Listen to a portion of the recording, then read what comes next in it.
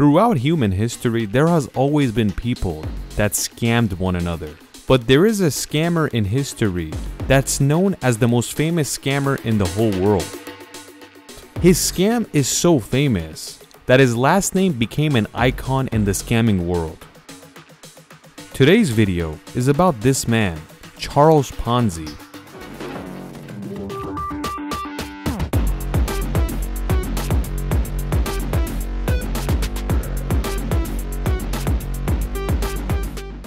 On March 3, 1882, Charles Ponzi was born in Lucca, Italy. Unlike other Italians, Ponzi's family was very rich, and you could say they were well off. So from an early age, Charles had a very easy childhood, until he gets to the age of 15, when his father dies, and all his money goes to his son. His mother had a plan for him to go to college and get a good degree. But Charles Ponzi said, F that, I'm not going to college. He took all the money and went partying with it, going to fancy restaurants, and anything you name it, he wasted all his money on. It got to a point where after a few years, all the money that his father had left him was completely gone. After years of messing around and using up all the money he had, he asked his uncle, what should I do? I don't have any more money left. His uncle tells him that he should come work for him because he has a job available. Charles Ponzi laughs in his face and says, no, I'm not going to do hard labor for barely any pay. I'll go figure out some other way to make money. The time is the beginning of the 20th century, and a lot of Italians are migrating to the east coast of the United States. Charles Ponzi figures it out. He says, I will go to America and make it there. In the year 1903, Charles gets to Boston, Massachusetts with the help of a ship. After getting off the ship and looking around the city, he makes a promise to himself. He says, I will not go back to Italy unless I get rich. But there was a huge obstacle in the way, and that was figuring out how to make money, because he had no clue what he's gonna do. He didn't even speak English properly. But something important is that he had passion, and he was only 21 years old, so he was completely motivated in doing what he wanted. He didn't have very much money. After a few days, he started running out, and he realized that the US is not as easy as it sounds. It's basically like Italy. You have to work to pay your bills, and there is no get-rich-quick scheme anywhere. At first, he goes to a restaurant and decides to become a waiter. Then they make him a dishwasher, and he quits and gets another job, and then another job. And he goes up and down the United States. Eventually, he makes it all the way down to Florida. So basically, he had experience getting a job in every single state on the east coast of the United States. He continued working, and every time he got paid, he didn't do anything special with the money. He went out and celebrated. He went to restaurants, he went to shows or casinos, and basically blew it all and went back to work to get more. Even though he was broke, he would wear luxurious clothes to these parties just to stand out. He went all the way to Florida and realized there's nothing here, so he decided to change countries. He decided to go to Montreal, Canada to see if things work better for him. When he gets to Montreal, he gets a job as a bank clerk in an Italian bank that's located in Canada. But the people that had accounts there were Italian immigrants. The bank's name was Banco Zarossi, and he was a con man that owned the bank, so he was always stealing money from his customers. He was basically promising all the customers 6% interest rates, which was double the competitors. Basically, he was getting money from new investors and giving them to the old one, and this was a never-ending cycle. But if someone didn't invest, this is when stuff would hit the fan. After a few months of working here, Ponzi gets familiar with the scam his boss is pulling. And all of a sudden, when the situation got fishy, his boss packed up his suitcase full of cash and ran away. Since the feds had not gotten there yet, Ponzi decided to start scamming right away. He took a blank check from one of the business that had an account there and wrote a blank check for himself. He makes the check out for $423.58. He chose that number to not stand out and make it seem legit. But it seems like they were smarter than Charles Ponzi himself.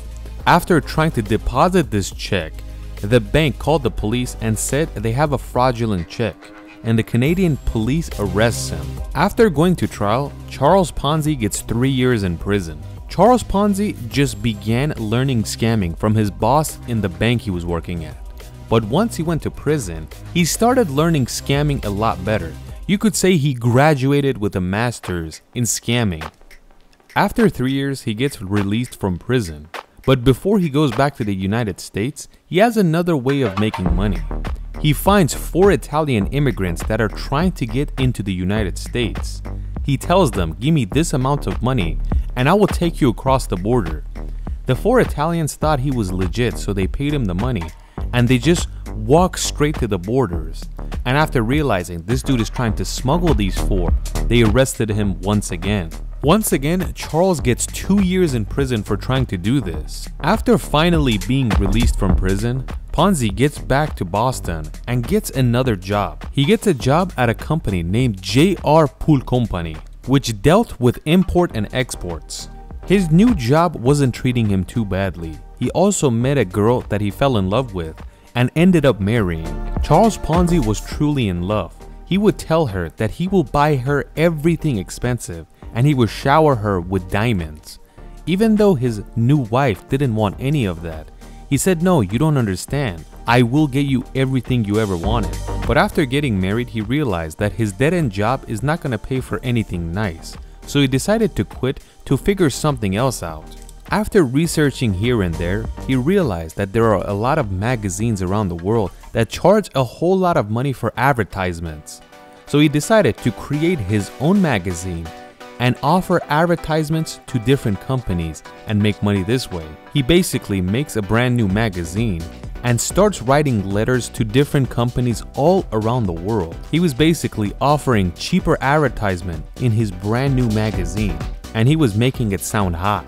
But it seems like none of these companies were interested in something like this. And you could say Charles Ponzi's magazine was a failure. After a few months passes and Charles Ponzi was trying to figure out different things, he gets a letter from Spain, and it's from a Spanish company that's interested in advertising in his brand new magazine. And he remembered that he sent some letters to European businesses as well, but he never expected for a European company to answer. In the letter the Spanish company had sent, this was the coupon that came along with it.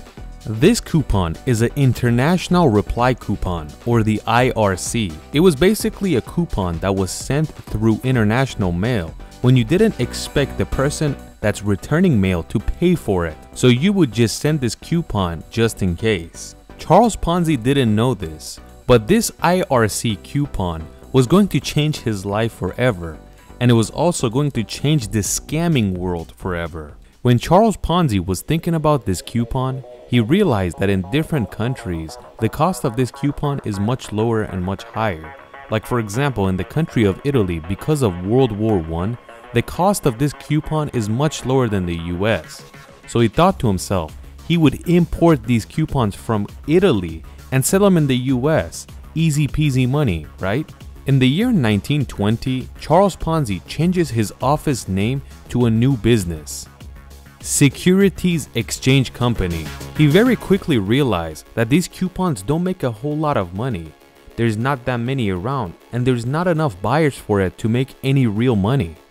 But he still believed in the product, and he knew he could make a lot of money with this method. After thinking for a few weeks, he got the bright idea. A bright idea that's very famous throughout the world. An idea that's referred to as the Ponzi scheme. A Ponzi scheme is basically convincing new investors to keep investing in his company, and you will double your money in 3 months.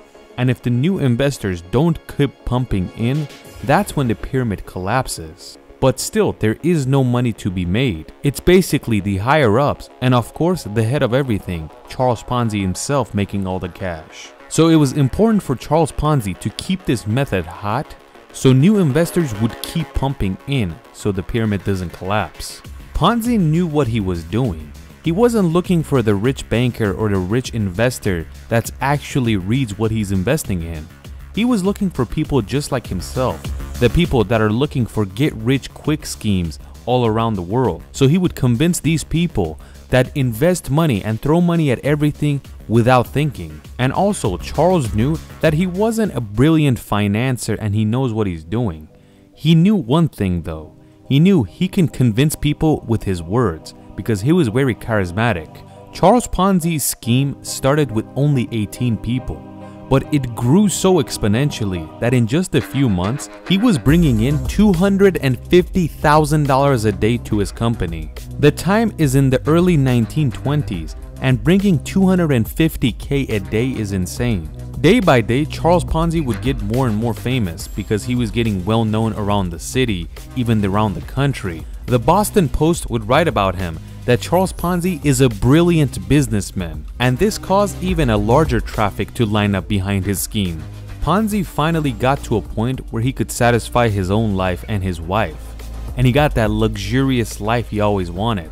But living like a king didn't last too long for Charles Ponzi. The same Boston newspapers that would call him a brilliant financier called him out and told him he's a con artist. The newspapers would also add, if you want to make $250,000 and buy coupons with it, you're gonna need about 160 million of them. But the problem is there's only 27,000 coupons in circulation around the world. So that's why Charles Ponzi is a con artist. Charles Ponzi had stole millions of dollars from the people of the world, and the Boston police eventually arrested him. But Charles had a lot of money, so he hired a good lawyer to help him out. And that's why he only got 5 years in prison, even though he stole millions of dollars from tens of thousands of people. And because he had good behavior in prison, they released him in 3.5 years. As soon as Charles got out of prison, he started another scheme. But when the police in the US usually let go of a man like this, they watch out from afar to see what he's gonna be up to after he gets out.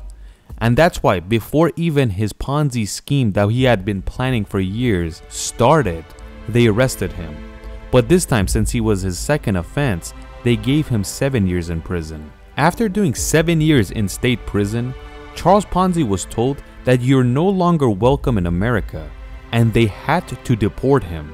This was the worst time of Charles Ponzi's life because he hated being in Italy and he was super depressed and demotivated, which is why he moved to Brazil to start another scheme so he can get rich quick again. While all this is happening, his wife is still in the US because she didn't want to come with him.